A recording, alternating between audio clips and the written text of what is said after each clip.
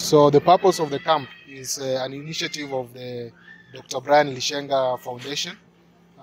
This is my home constituency, this is my county, and we all understand the kind of situation in healthcare the country is going through right now. So, a lot of people have difficulty accessing healthcare.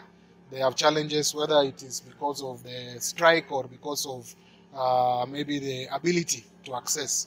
So we saw it together. We're working together with the community healthcare team.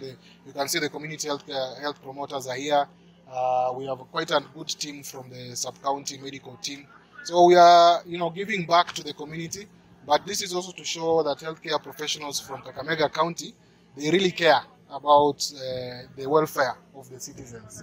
We are trying to make a difference. In future, God willing, when we have ability, we will also be able to help those who don't have NHIF cards, who are very needy, and we can onboard them. And this is something we are open to support from Kenyans of goodwill, residents of Kakamega of goodwill, who want to support wale wa chini ambao hawana uwezo, because without that card, it's very hard to access care. So those are some of the plans we are looking at.